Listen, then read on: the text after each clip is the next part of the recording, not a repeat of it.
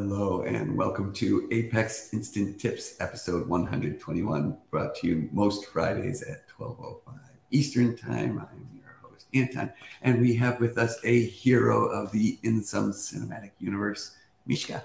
Welcome. Not Hayden, as we promote it all over social media, so sorry in advance, but here I am, last minute attendee, joinee of the show. So, well, I appreciate you joining me. Hayden is off in the Netherlands of, well, I guess Netherlands is a country in and of itself, but of Finland, on the countryside of Finland. I was so just there, jealous. Yeah, I was just there last week and had an amazing time. I never really expected to be hiking way up in Lapland, but I had an amazing time. And I heard you saw puppies, husky puppies. I took husky puppies for a walk. It was great.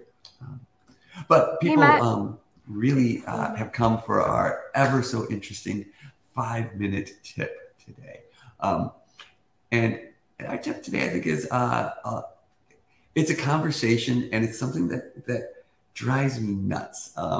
We had an episode 101 about gripes about Apex. This doesn't really fall quite into that category, but what drives me nuts is my own inability to remember where all of the vast number of utilities within Apex are. I'll go ahead and while you're doing that, I see we've got Matt who's joined the live stream. He happened to be at Kscope. I was presenting all about Apex metadata, and he'll remember one of the things I mentioned there was that I can never seem to remember where in the menus I'm going to find the Oracle Apex views. So I join you with the, I don't know if that's an Apex ripe as much as I can't remember where the stuff is. So you're gonna share with the audience how you can get to them, or at least. Yes, and I'm gonna thank you, Rich, for the correction. Hinterlands is the word I wanted. Yes, my English as my first language isn't always successful. So if we share my screen, I'll kick off our little 5-minute tip here, and the clock going. I don't know how to share my screen at this point. How is it not working? Yeah, there we go. Okay. Oh, good. I'm glad somebody was able to. So here's the thing. There's workspace utilities under here. You've got workspace utilities here as well that shows you some. You've got SQL Workshop utilities that show you a bunch of things. I'm going to start with workspace utilities. So one might think that when you click here, you would see the available workspace utilities. There's only 4 here.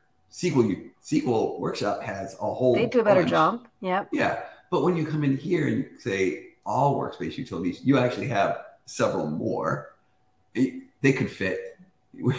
They could. Add that to episode 101, your gripes. Right. They could definitely fit. Right.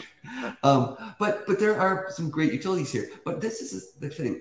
I know that there's a utility to look at all of the font Apex icons. But where is it? It's not here. Where my font? I know it's somewhere. Well, there's this other place that's kind of buried. If you go into an application and you click utilities, this is another place that there are utilities. These utilities have some of the same ones. If I click on, for example, Apex Views, that actually the breadcrumb shows it's under workspace utilities.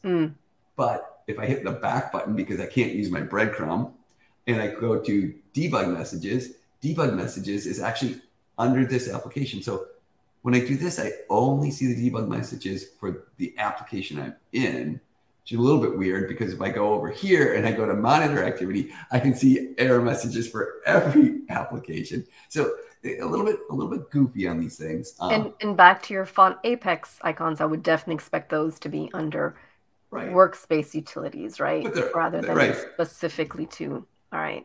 Right. So that is essentially the tip, right?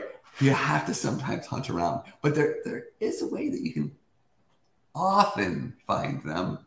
And this is what you showed me today, Mishka. I couldn't believe it. Search. So, and there you go. Try my favorite font Apex or Oracle Apex Views. So forget it. Forget clicking around, digging around, trying to remember. Just it works really, really well for most of these utilities. Yeah. Right. But what I will say is if you have to go 2 levels deep, so views worked, icons worked great, right? Super. What if I want to look at my page locks? It's not working. Well, page locks actually turns out it's in here under cross-page utilities. So if I come over here, I can get to locks. So it's not a perfect solution. The search doesn't always get you everything. But I guess if you remember that you sometimes have to go into the application and then into utilities, and sometimes you can go to it this way, and of course sometimes they're over here. At least you know. Most of the time you'll find them with search, so I would say Yes. definitely that. Start with search. Yeah. Anton, you've still got, I can see your timer, you've got a minute 30 left. I think it's worth, because you just kind of glossed over, we did workspace utilities, application utilities, but those page specific utilities, I can't tell you the number of times I've been in code reviews or working with people who don't know that these are there and available. And there's some really useful utilities in there. There are multiple pages, don't go in there into individual pages, clicking delete. You can delete multiple. You mentioned the locks, that's super useful. The region utility, it's definitely worth, for those of you that are watching that haven't explored them, there is some gold, as you can see, hidden down deep in the menu, but those page specific utilities, if we haven't covered them in an instant tip, we probably, they warrant a little bit of time. There's some great stuff in there. Yeah, and they come and go based upon the version of Apex you're in. Some Apex versions actually have more than the current version, but I suspect some of them will come back over time as well. But with 26 seconds left in it, that is today's tip. Utilities everywhere. Everywhere, basically. All over the place. But we do have a couple of other little things. So if you just came in for 5 minutes, beat it now. But Mishka, what do you have for us? Wait, we didn't do the. Oh, right. We got to do all the things. Right. Okay. All right. No, I don't have much. Just sort of a collection of randomness, I'm going to say. First of all, Anton, you know that. Well, Rich is watching. I want to give a huge hats off to Rich. Rich was named he got the top speaker award for the Apex track at Kscope. So and it probably goes without saying that's Rich Soul. Rich Soul, yes. The one and only. He won that award, and I hear also apparently Best Hair of Kscope award. Oh, I did catch that. I was right there when he got the Best Hair award. I was right there. So I don't know which one he's prouder of, but the perpetually fantastic Rich will actually be doing a replay of his award-winning Kscope talk right here on our YouTube channel on September 28th at 1 p.m. Eastern. We'll be sharing that on social, but if you don't want to miss it, do all the things like comment, but mainly subscribe. So it was Apex and ORDs for DBAs, and so huge. Well, so that's number one. Number two, I wanted to share just quickly a reminder. Template component plugin challenge that's going until the end of October. So encourage everybody in the Apex community to submit their template components. This is a new feature that was part of Apex 23.1. Philip Hartenfeller has launched this challenge, and there's some great prizes to be had. But of course, the biggest one is just the potential glory of winning this challenge. So definitely suggest you participate in that. What else? Cloud World next week, September, no, not quite next week and a half, September 18th. Wondering if anybody in the audience is going to be at Cloud World. Are you going to Cloud World, Anton? I am not, no. No, neither am I. But we've got from our team, we've got Francis, Monty,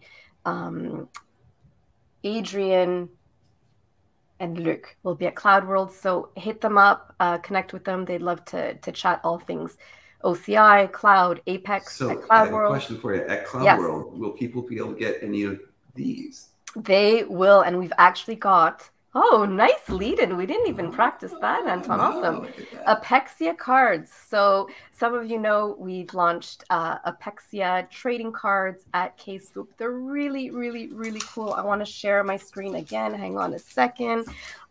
These are just a really nice collection of actual physical trading cards, all on the theme of Oracle Apex. So we've got Captain Component, Email, Enchanter, Lady Low Code.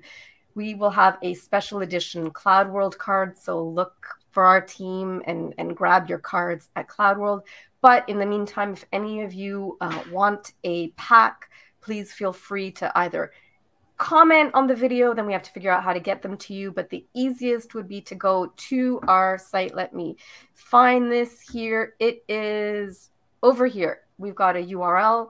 There is a little form that you can fill in. How do you get a pack? And we will be more than happy to send you a pack. We're very proud of them. They're good fun, and we'd love to send you a pack. So I have to show my favorite part, though. Okay, Mishka. go on. I'm done. Okay, so if we take your screen.